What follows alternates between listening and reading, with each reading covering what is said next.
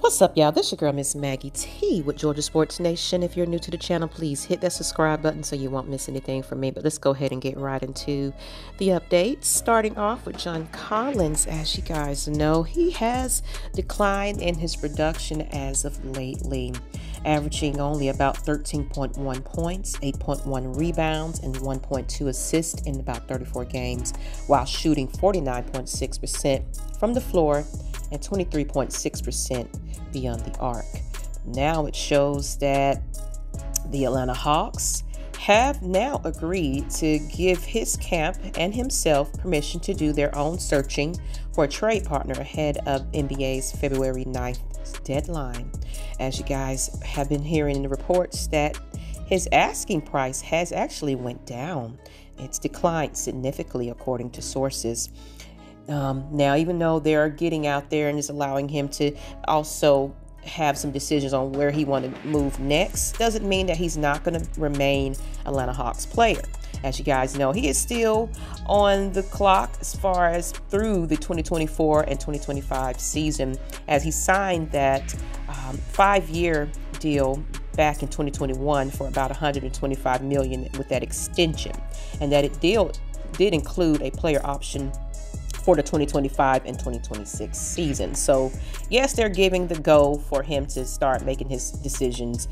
Doesn't mean that he's exiting this team as of yet. Sorry I said the word like that, and like I said, this is a disclaimer. These are just reporting.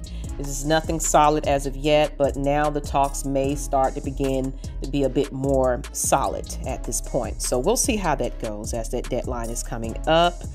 But yeah, just there needs to be some switch ups in the second half if we're going to remain contending, because right now we're just not doing as great. But we have been winning lately, so it might be looking up just a little bit. Let's just hope for better days to come. As well as there has been other news about Trae Young. It's been reported that he actually had a fine slapped on him back after that playoff run last season against the Miami Heat. That was game 2. Apparently, he opted out to fly back to Atlanta on a private jet, but he decided against joining his teammates on a plane together. And because he didn't tell the team about his decision, they decided to fine him.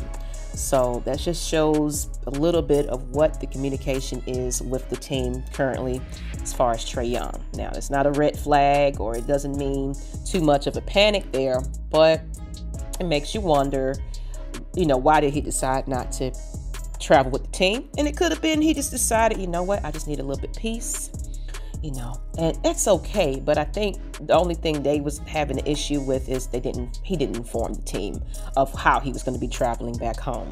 So, but that's all I got as far as the news and updates for you guys. Nothing else out there right now. Just continue to support the team, show up and show out, because we need y'all right away, because we really got to get back to winning. Until the next time, it's Maggie T with Georgia Sports Nation. And I'm out, people. Excuse me. Peace.